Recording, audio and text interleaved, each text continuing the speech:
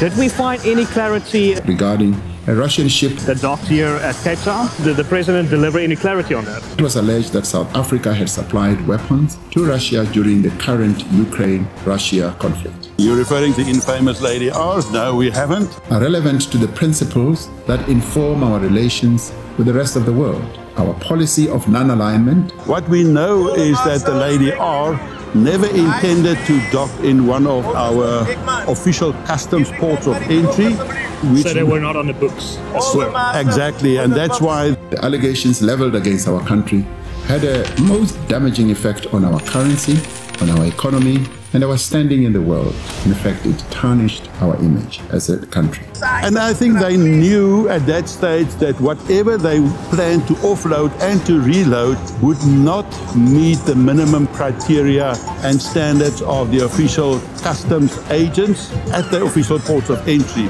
To ensure that the docking of the Russian ship in Simonstown was thoroughly investigated, I appointed a 3-member independent panel. It had to be high-level authority and approval for 2 naval vessels to go out and escort the Lady R into False Bay and Simonstown. They knew at that stage already that it was most probably irregular and illegal. The panel found that there was no evidence to support the claim that the ship transported weapons from South Africa destined for Russia. Even at that stage, the Lady R's destination was not given as Cape Town or South Africa. It was given as Dar es Salaam. Oh, wow. That's a far way off. The panel established that the ship docked at Simonstown to deliver equipment that had been ordered for the South African National Defence Force in 2018 by AMSCO. And when the Lady R sailed into False Bay, AIS was switched off, but she was visible for everybody in Simonstown. So it was clear already on that first evening that something is wrong. Neither AMSCO nor the South African National Defence Force had any control whatsoever over the means through which the supplier of the ordered equipment would transport them to South Africa. One must remember, a commercial vessel never docks in a naval port, not for a very good reason. And then normal imports and exports of ammunition always take place via normal commercial customs ports of entry. All relevant permits had been obtained for the importation of the equipment that were delivered by the ship. No permit was issued for the export of arms, and no arms were exported.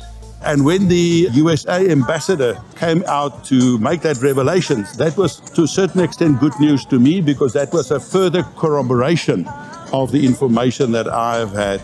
Given the fact that the evidence given to the panel was classified, and the fact that revealing the details of the equipment offloaded could jeopardize the work and safety of South Africa's forces in various deployments on the continent, I have decided not to release the panel's full report. I was aware already that first week of what was offloaded and delivered to an ammunition depot. And even after the trucks left Simonstown, I've got incredibly reliable information that on 3 o'clock that Friday morning, they were still busy loading.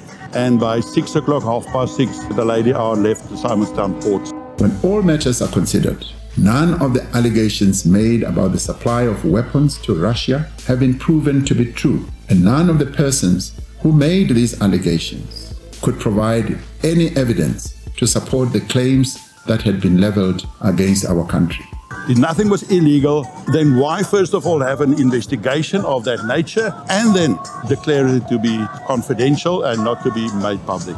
The panel has given me an executive summary of the report, which I have decided to release publicly. This will be done tomorrow. What do you think are the Russians doing? If you were to put your, I don't know, conspiracy is not the right word because we know it happened, but what is the Russians after? What is the story here? I think the Russians are busy with a much bigger plan. It's more a global, modern way of imperialism.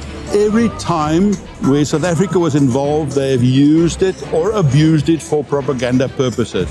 Whether it was the Lady R, whether it was the exercise Mosey, where they have already declared in Russia by their state news agency that they would launch the hypersonic missile. which apparently they never planned anyway to do, but they got the world's attention. And then obviously during the exercise, there was nothing for us to gain, but it was all for Russia to make public noise and get the public opinion.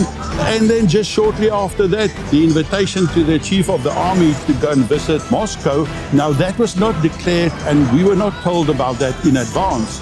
So I think it's all about the influence sphere, a battle of strength between Russia and China.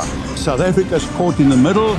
South Africa don't know whether it is in the most important interest of South Africans to be loyal to their socialist inclinations and previous support, or whether they must rather support the economic well-being and job creation and growth of economy in South Africa. And the Russians don't have any empathy for us. They're in it for themselves, they're in it for their own well-being and their own dominance of the world. I think what is happening in Ukraine is a typical example of how they want to expand their influence. They don't care for a country or their nation or their people. It's all about how they look at those world powers and how they position themselves and what position they will be taking into the future. Hopefully the rest of the world in the western side of the world will stay loyal to us and will still stay present in South Africa whenever it is needed that they can step up and help us. Do you think the South African government has the capability